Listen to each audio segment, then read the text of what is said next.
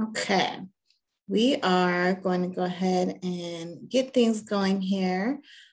Today we have a real treat. We have Dawn Cypriano-McAferty joining us today. She is the Assistant Director of the Passport to Careers program for the Washington Student Achievement Council. And I am going to go ahead and pass it off to Dawn to introduce herself. The floor is all yours, Dawn. Thank you all for joining us.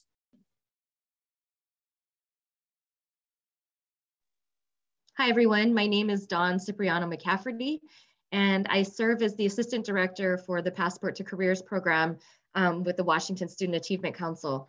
And it is my pleasure today. I'm going to actually go ahead and get started with a screen share. Get this going.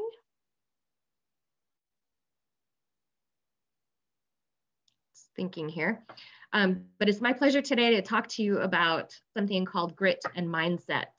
And before I get started, I just wanted to share with you a little bit about my own experience with this. So several years ago when my son was, he's now 15, when he was like in the 5th grade, he had this amazing teacher. And, you know, I was seeing that this teacher was choosing to use different methodologies in his classroom that really were very effective with my son's learning. So the same child also plays competitive basketball. And what that means is that we spend a lot of time in the car driving from place to place. And I had read this book called Grit by Angela Duckworth.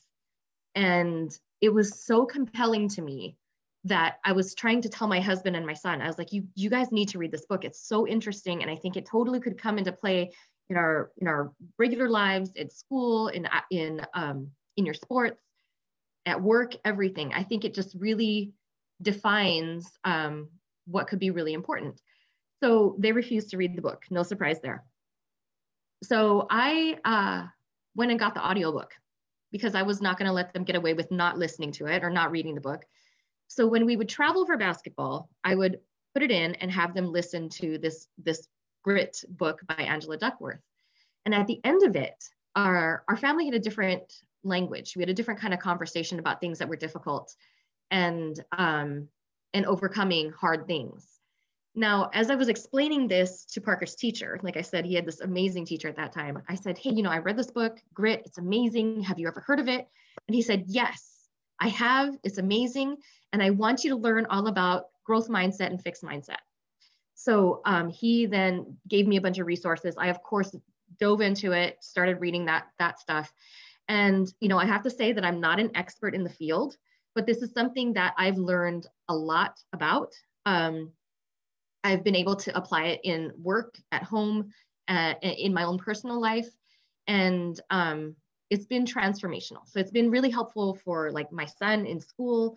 It's been helpful for me at work and everything. So it's changed the language in our home. Anyway, I just wanted to share that with you before we go ahead and get started. Let me adjust this really quickly. Oops.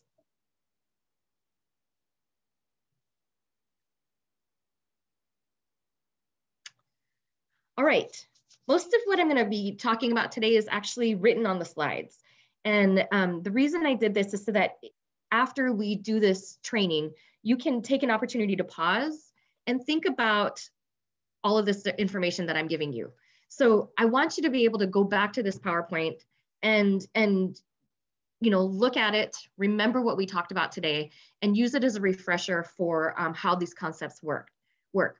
So grit is basically an understanding of, you're going to learn about what it is and how you can evaluate your own personal grittiness and its role in the concept of growth mindset. And then I'm also going to give you an overview of growth and fixed mindsets. You'll be able to do a self-evaluation. You'll learn about growth mindset self-talk. And then in the end, you can learn how to develop a growth mindset plan. But before we get started, I want to start with this little video. And I want you to reflect on this. I want you to take a look at, you know, understand how you're feeling as you're watching this, because you could be frustrated by it. You could be invigorated by this. You could be, you know, you could really enjoy it or just not resist this kind of stuff. So take a minute, evaluate how you feel. I'm going to stop the screen share, go into a different screen.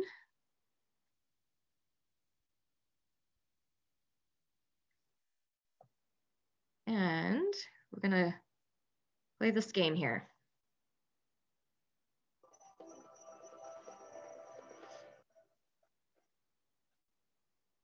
As a wildfire rages through the grasslands, 3 lions and 3 wildebeest flee for their lives.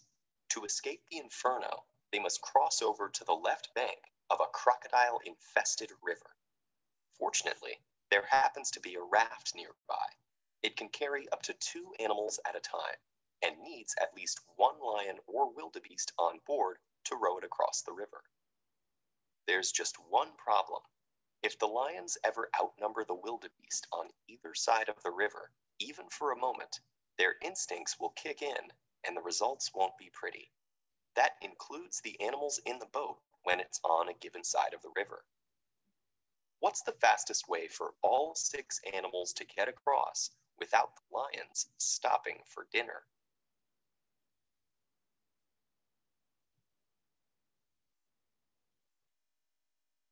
If you feel stuck on a problem like this, try listing all the decisions you can make at each point and the consequences each choice leads to. For instance, there are 5 options for who goes across first: 1 wildebeest, 1 lion, 2 wildebeest, 2 lions, or 1 of each. If 1 animal goes alone, it'll just have to come straight back. And if 2 wildebeest cross first, the remaining 1 will immediately get eaten. So those options are all out. Sending 2 lions, or 1 of each animal, can actually both lead to solutions in the same number of moves. For the sake of time, we'll focus on the second one. 1 of each animal crosses. Now, if the wildebeest stays and the lion returns, there will be 3 lions on the right bank. Bad news for the 2 remaining wildebeest. So we need to have the lion stay on the left bank and the wildebeest go back to the right. Now we have the same 5 options, but with 1 lion already on the left bank. If 2 wildebeest go, the one that stays will get eaten. And if 1 of each animal goes, the wildebeest on the raft will be outnumbered as soon as it reaches the other side.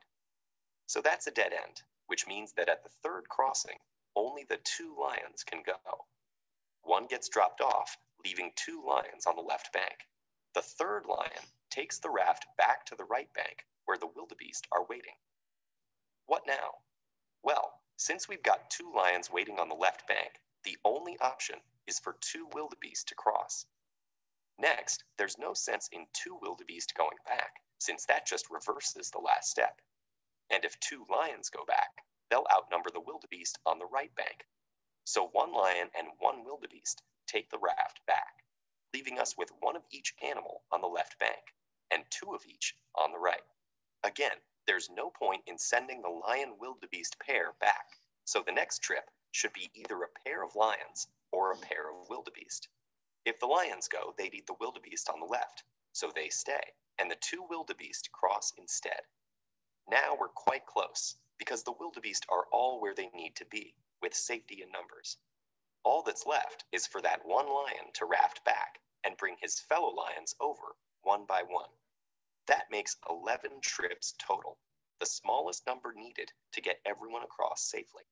The solution that involves sending both lions on the first step works similarly, and also takes 11 crossings.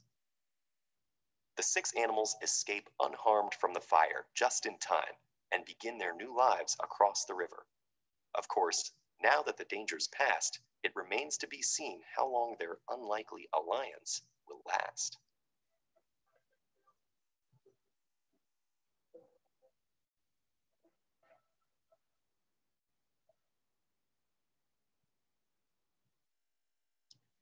Okay.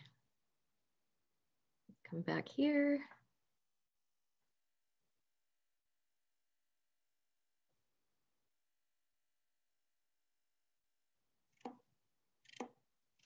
Oops, this is still playing. Hold on 1 second.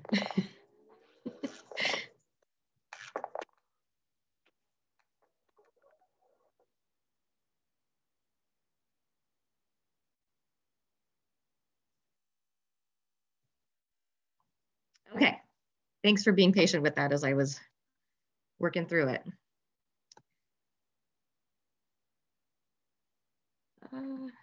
Okay. So this just gives you an overview of grit and mindset. So first of all, grit was researched by Angela Duckworth, and she's a professor of psychology at the University of Pennsylvania. And she was formerly a middle school math teacher. And that is important because that's how she first started thinking about, aptitude versus achievement. So her main question is, does aptitude guarantee achievement? And then mindset was researched by Carol Dweck, and she's a professor of psychology at Stanford University. And her whole question was, why do some people wilt when they are unsuccessful while other people thrive? So this slide will show you just a little bit about grit, and I'll actually explain quite a bit from Angela Duckworth's book. So grit is passion and perseverance for long-term goals. One way to think about grit is to consider what grit isn't. Grit is not talent, it is not luck, and grit isn't how intensely for the moment you want something. Instead, grit is about having what some researchers call an ultimate concern, a goal you care about so much that it organizes and gives meaning to almost everything you do. And grit is holding steadfast to that goal, even when you fall down, even when you mess up, even when progress toward that goal is halting or slow. Think about getting a college degree and how much time and energy all of those things take. Talent and luck matter to success, but talent and luck are no guarantee of grit. And in the very long run, I think grit may matter at least as much, if not more. The concept of grit is often interconnected with the theory of growth mindset. People should stop believing that there's a ceiling on their potential, and instead view it as something that can be continually developed with learning and practice. We can believe that with enough deliberate practice and dedication to a task, we can make incredible strides. The idea that large amounts of deliberate practice and not natural ability leads to success is a valuable tool for developing a growth mindset. When we see how deliberate practice and a healthy dose of failure is almost always required to rise to the top of any field, the idea of growth mindset can be better cemented as a viable strategy for success. It shows unequivocally that practice and effort, not genetics, lead to success. So my guess is now that we've been talking about grit, you're probably wondering about how gritty you are. Or maybe, certain people are coming to mind, Aunt Jane is super gritty and Uncle Bob is not gritty at all. So what you can do is this link that I have here, I added this here so that you can go on and test your grittiness. There's a simple questionnaire that you can just fill out. It's a multiple choice questionnaire. You can go through it in just a couple minutes. And it's kind of fun to figure out where you land on the grit scale.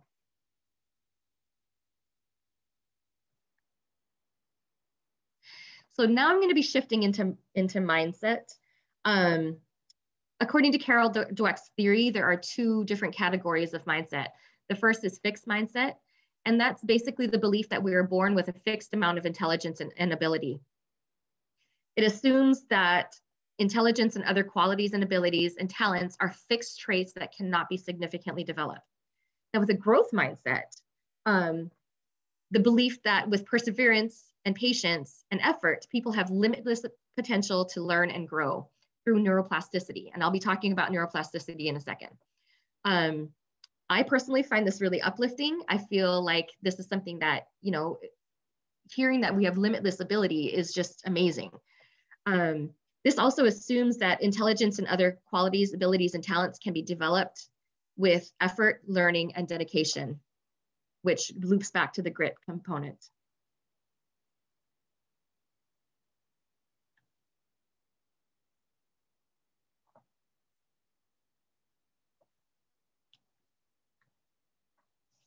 So neuroplasticity is the ability of the brain to adapt to changes in an individual's environment by forming new neural connections over time. Neuroplasticity explains how the human brain is able to adapt, master new skills, store memories and information, and even recover after traumatic brain injury.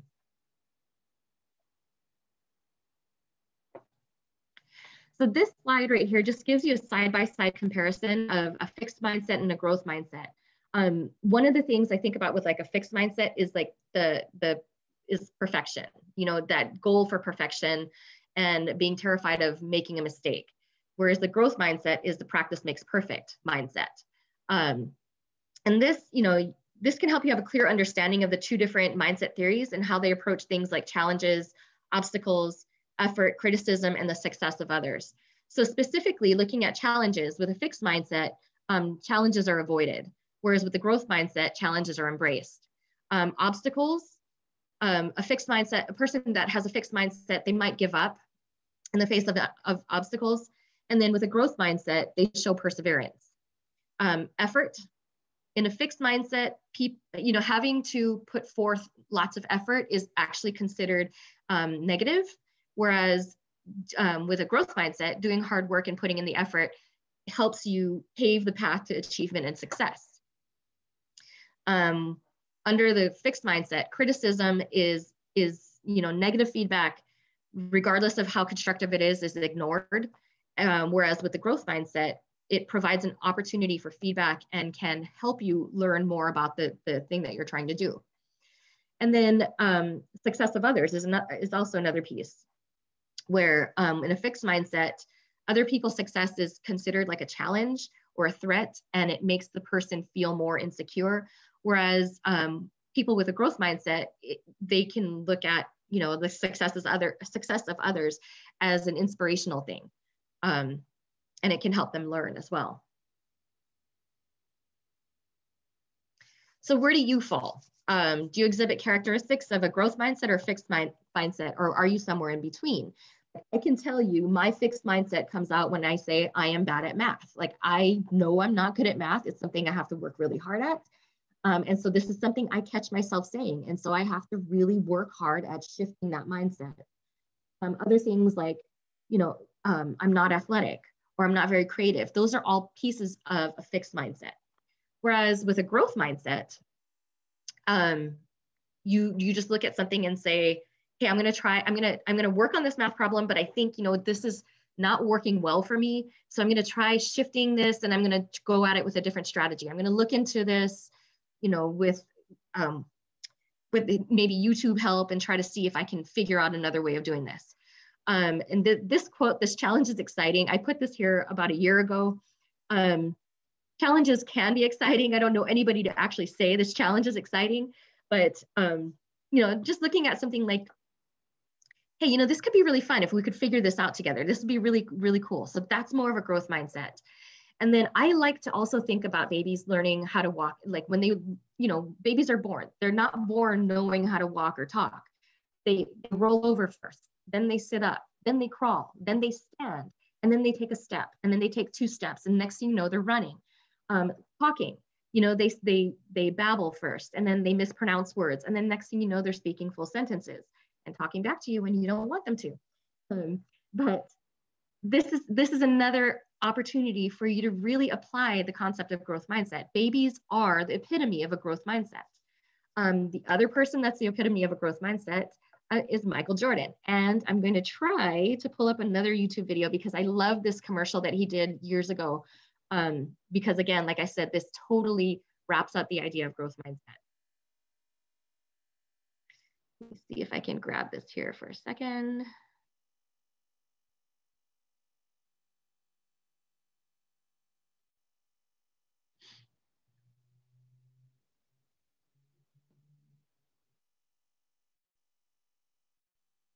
Okay, so the video on this is not exactly the greatest, but I'm gonna go ahead and play this for you.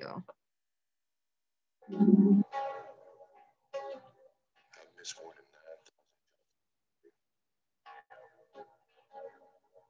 lost almost 300 games. 26 times I've been trusted to take the game-winning shot and missed. I've failed over and over and over again in my life. And that is why I succeed.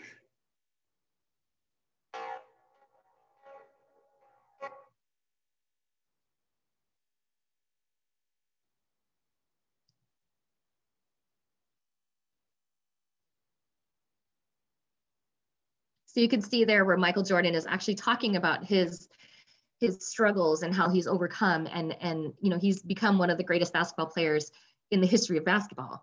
So I just love that commercial that he did years ago.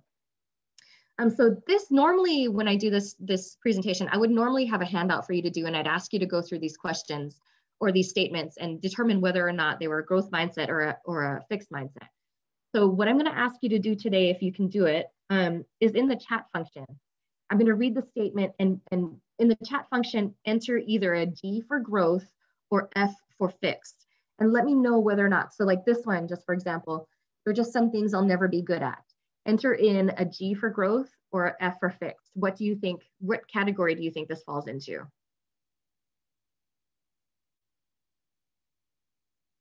Yeah, I see a lot of people entering F. It is actually a fixed mindset statement. So the second statement is, when I make a mistake, I try to learn from it. Do you think that's a growth mindset or a fixed mindset? Yeah, you guys are nailing this. Totally growth. When others do better than me, I feel threatened. What do you think? Fixed mindset or growth?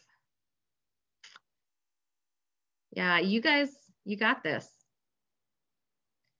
When I show others I'm smart or talented, I feel successful.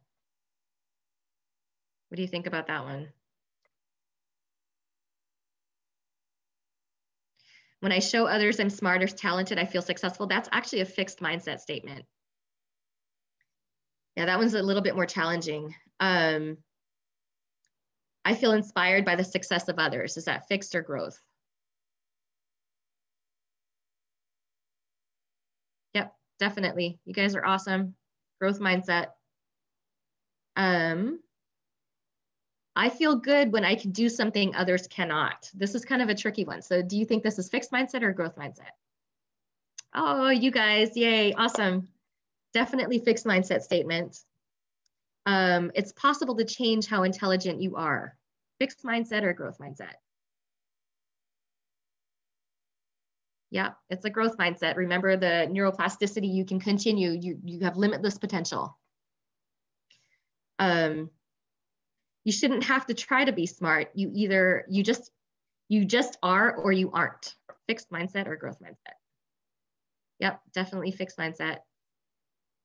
You guys are nailing it. Awesome. I enjoy taking on a new challenge or task with which I am unfamiliar. Yep, growth mindset. Oh, awesome. So do you exhibit characteristics of a growth or fixed mindset? You know, there's actually, it's really likely that you exhibit qualities of both mindsets. You could have a growth mindset in one area of your life. Like for me, it's writing, and a fixed mindset in another area. And again, for me, it's math. All people have both mindsets. It's just more a matter of which mindset you're prone to defaulting into with certain situations. We must recognize and accept that we're both a mixture of the two mindsets, growth and fixed. And although it may become more intuitive with practice, we'll always have to be intentional about employing our own growth mindset.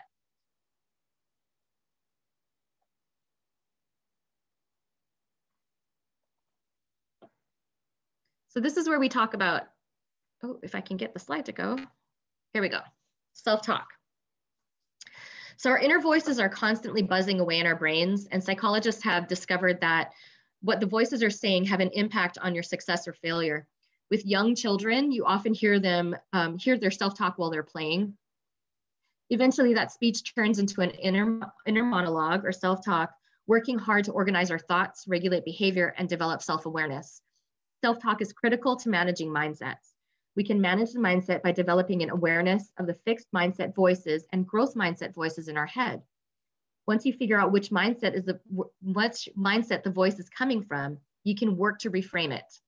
So think of a time when you were really frustrated or gave up on something. So for me, just example, last night, I was working out with my son in the garage, and he comes in and he just throws a whole bunch of weights on this bar thing, and he wants me to lift them, and I can't lift it. He can lift it easily, but I can't lift it. And so I was like ready to give up. And he used his fixed or growth mindset language on me. And he was just like, no, you can do this. We're just going to start, we're going to take some weights off. And we're going to start all over again. So think about some times where that has happened to you, where, you know, you wanted to do something, but you were frustrated because you felt like you couldn't do it. And then what were the decisions that you made to help navigate that? Did you quit, or did you work around it and try to find a way to do it? So yeah, think about it. How could you have responded to that fixed mindset voice with a growth mindset voice? So on the previous slide, I talked about self-talk. It's also really important to think about what you're saying to other people. So there's two types of praise. There's person praise and process praise. So with this slide, I'm going to talk about person praise. Now, naturally, like I catch myself doing this all the time. Like I say, gosh, you're so smart. You're such an, you know, whatever, awesome at whatever it is. You're such a natural at shooting free throws. This defines the person. Now, if you think about it, it's supposed to be helpful. It's meant to be helpful. The person that's giving that feedback to the person is intending to be kind and helpful. But what it can actually do is hurt the person. You think about it. If you say you're so smart, when that person tries to do something and they fail at it, then they start to question themselves and they think, okay, well, maybe I'm stupid. Maybe I'm not so smart. Maybe I'm stupid. Or maybe I'm not naturally talented. Maybe I can't shoot free throws at all. So they move to a fixed mindset for self-preservation. So with process praise, it acknowledges effort, strategies, or actions that contributed to the task. So I look at this with, I don't know, again, you know, I'll use my son as a reference point. Like you really worked hard at that. Look at, you built that fire pit outside, and I can't believe how much time and energy you spent working at building the perfect fire pit. This is amazing. I just used the perfect word. Don't do that.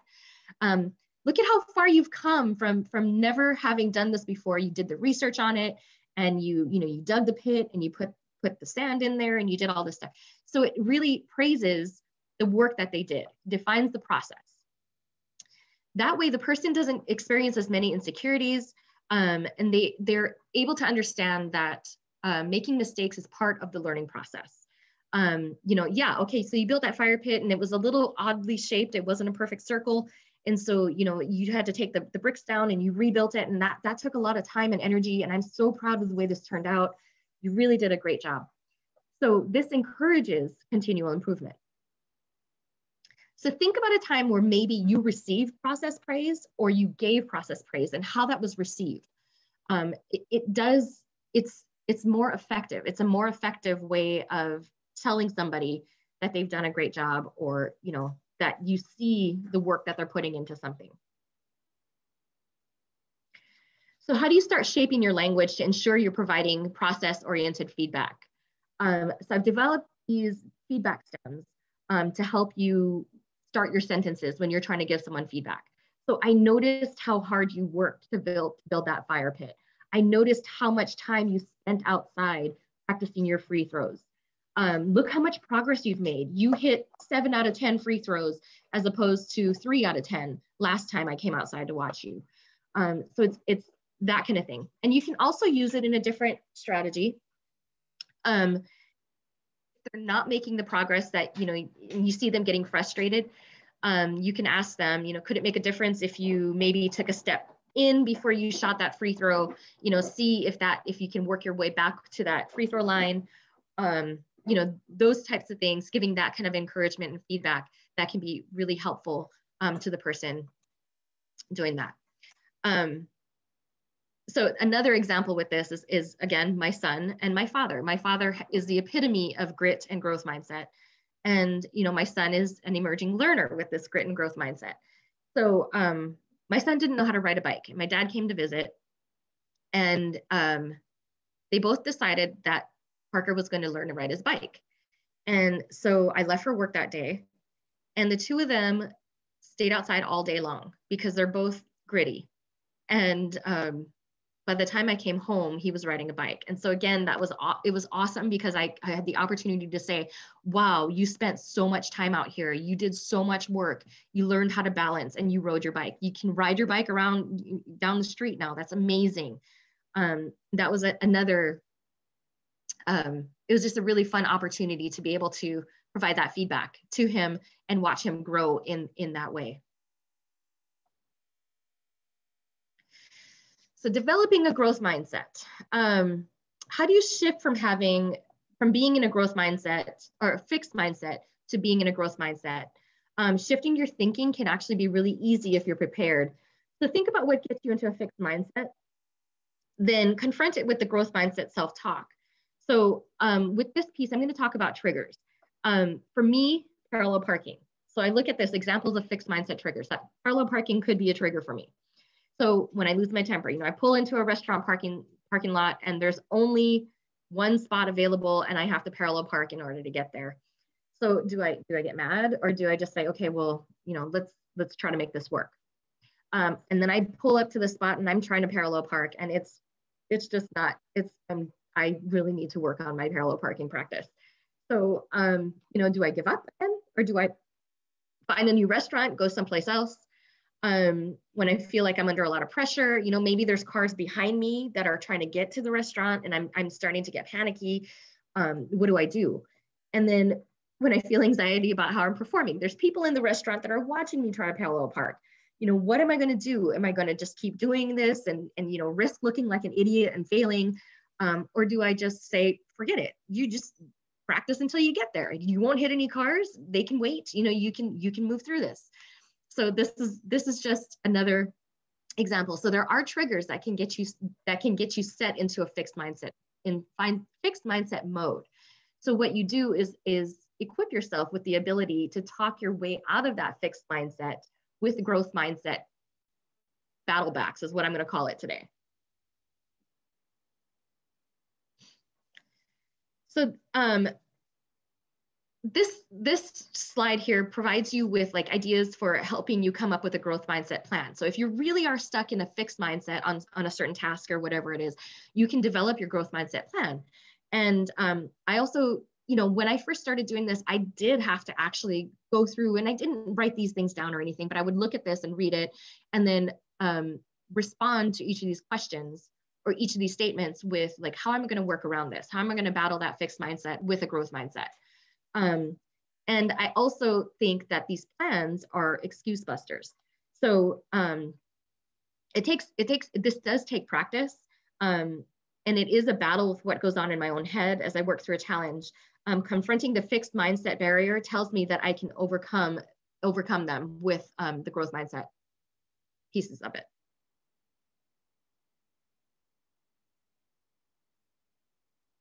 So this slide just provides you with Carol Dweck's information, Angela Duckworth's information. These are the books that I've used to help learn more about a fixed mindset and growth mindset and grit. The Growth Mindset Coach is actually a book that's used by educators to help them in the classroom.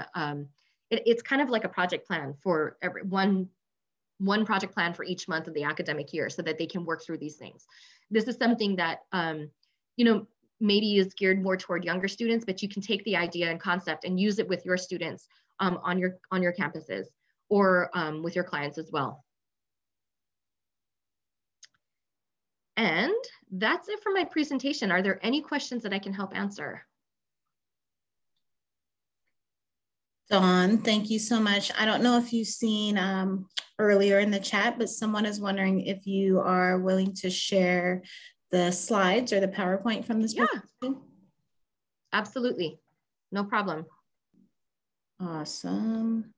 And we do have the question and answer function open, but folks, if you want to just unmute yourself, you're welcome to put any questions or thoughts into the chat as well.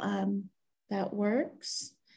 WPN website, yes, we will. We're recording this webinar, so we'll make any edits and we should have it posted by Friday. And ultimately with this, I hope you find the courage. I hope you're able to find the courage to do this, get gritty, and swing into this growth mindset world.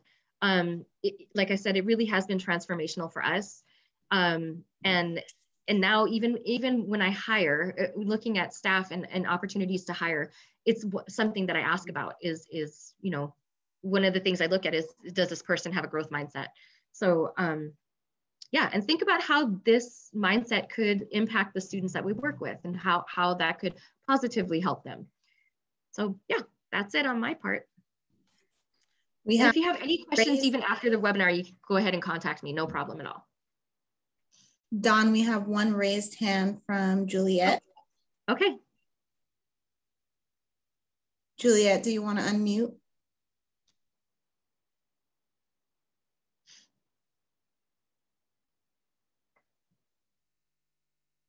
Okay, maybe it was a mistake, but so, oh no, she's trying to figure out how to unmute.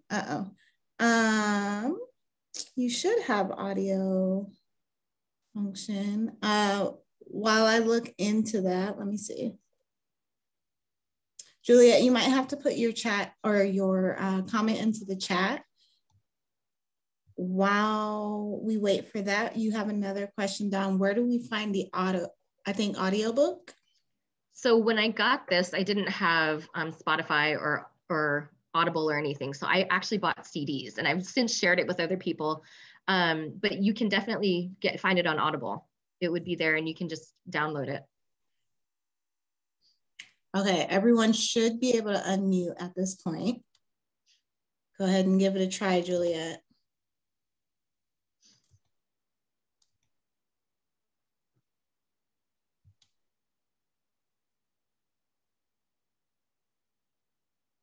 I don't hear anyone. Okay.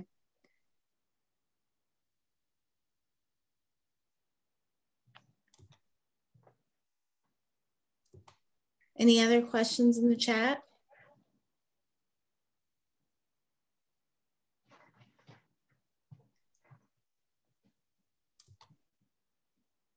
Yeah, I clicked on the allow participants to unmute themselves option, but apparently not working out. Juliet, are you able to type your comment into the chat?